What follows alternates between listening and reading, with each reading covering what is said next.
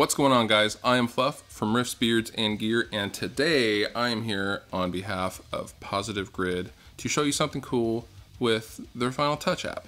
Now, I have a lav mic on. This is a Rode Smart Lav, and I'm recording directly into my phone because a lot of times I'm on the go and I don't want to have another handheld recorder with me.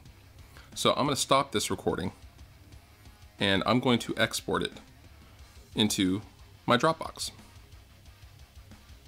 So we are going to send it. We're going to choose the format for this instance. I'm going to go MP3, so it's faster downloading and uploading. And I'm going to simply send it to my Dropbox. Now, the cool thing about this is this keeps me mobile. This is why I love Dropbox. So we are done. This is all uploaded. We are done with the lav mic. Okay, so now I'm moving over into Final Touch. Now, to import it, I'm going to simply go to Little Musical Note. I'm going to click the musical note, and I'm going to go into my Dropbox.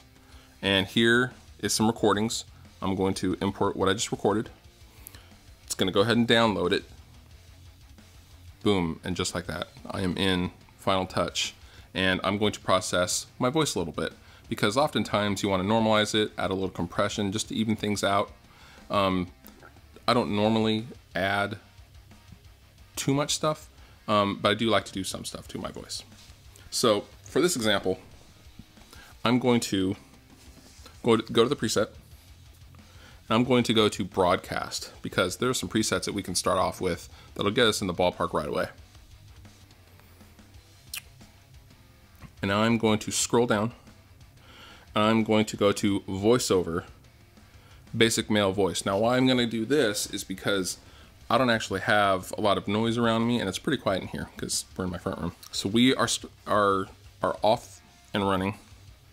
Now, right away, this is a little bit more high end that I like in my voice, so I'm going to adjust the EQ. The maximizer looks pretty good. There's not a lot of compression happening. I'm okay with that for this example anyway. And we're done. Let's say we're done processing. Normally I would use headphones, but we're done processing, we're all good. So now we're going to upload it back into my Dropbox so I can pull it down from wherever I need to remotely. So I am going to upload it right here. And I'm going to put it right back in my Dropbox.